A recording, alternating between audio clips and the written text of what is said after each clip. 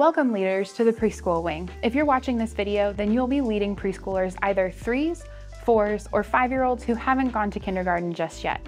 I have to tell you that this is my personal favorite area of Kidslife to teach. I'm not allowed to have favorites, but this is probably the most fun group of kiddos that you could teach on a Sunday morning or any other time during the week. This is where the foundations of biblical equipping really take place and happen. We want to really mold kiddos' hearts and minds to be tuned in to the words of the gospel and what scripture has to say.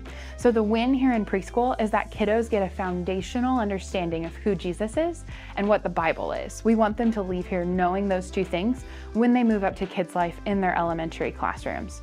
The way that we accomplish that is by being really engaging. Dan talked about being on a child's side every Sunday, and that E is really important here in Kidslife. You want to be animated and excited and willing to do the activities with the kiddos and get to know them in order to interact with them well. Now, just like any other area in Kidslife, you are going to want to follow all of the safety instructions that we've laid out for you in the safety video portion of this training, including all of our procedures with our clipboards and our walkie-talkies. But we do have a couple of things that we just want you to be aware of that pertain to preschooling in regards to safety.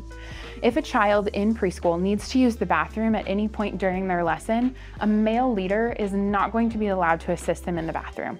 Female leaders, that's going to fall to us in order to help them. We do this just to be sure that we're keeping our kids safe and we are remaining above reproach in every way possible. Leaders, anytime that you're working with a kiddo, you should keep the door at least cracked open so that we can have a visual on you at some point during the day when you're working in the bathroom. We also have video cameras in these classrooms that are going to be pointed towards the bathroom so that we can keep that visual as well. Now, male leaders, if you are leading in one of these classrooms, we also ask that you don't let a preschool child sit on your lap, just so that we can remain above reproach and be really, really confident for all of our parents that we're taking every aspect to keep our kiddos safe as humanly possible. So those are going to be two different safety features that are going to be a little bit different in preschool as far as Kidslife goes. So again, no male leaders are going to be in the bathrooms, women only, and please keep that door at least cracked open. If you're comfortable with it, at least keeping it 6 inches open is truly, truly ideal. And know that there is a camera on you at all times. Men, we want to make sure that in the same vein of thought, we don't have kiddos sitting in our lap on a Sunday or any time that you're serving. Now, the rest of our safety measures are going to be applicable to our preschool classes as well. And then another element to our preschool care is that we do have a lesson involved in their Sunday morning. So on a Sunday morning, you will have a lesson video that'll be on your Roku TV for you to use. Some teachers like to use their Roku TV for the lesson. They'll have everyone sit on the carpet and turn on their video lesson, or they like to read it out loud. Either way is fine with Dan and I, as long as the gospel is being preached and kiddos are getting to learn the lesson for the day. Speaking of the lesson, you can find everything that you need to know about that week's lesson on your class's one sheet. This is going to be located on Planning Center under Files for every week. We have the title of the lesson, the memory verse, and the big picture question.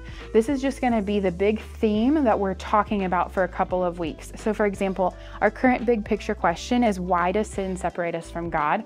Well, the answer to that is because God is holy, and both the question and the answer are going to be on your one sheet, along with your welcome time, your Bible story, as well as your activities.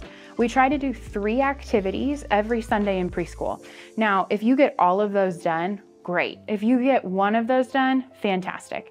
But the main goal of preschool is to make sure that we get that lesson done. So if you get through one activity, all of the activities, no activity. As long as our story is being taught and kids are learning the gospel through that, Dan and I consider that a win of a Sunday. There are just some crazy Sundays out there. We know that. You will come to know that too as you lead in Kidslife.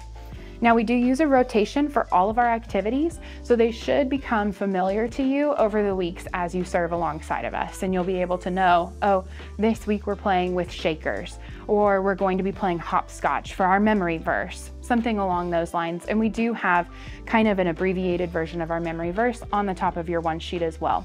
So just know that this is going to be your one-stop shop for everything that you're going to do on a Sunday. Please be sure to review this before you come in on a Sunday morning. If You work through your entire one sheet, and let's say you did all of your activities and then you did your activities again, because kids love repetition, and you still need something to do with your kids. We do have a list of games located on the bulletin board behind me. That's going to have a list of 9 Kidslife approved games that you can read through and easily play with the supplies that you have around you in your classroom.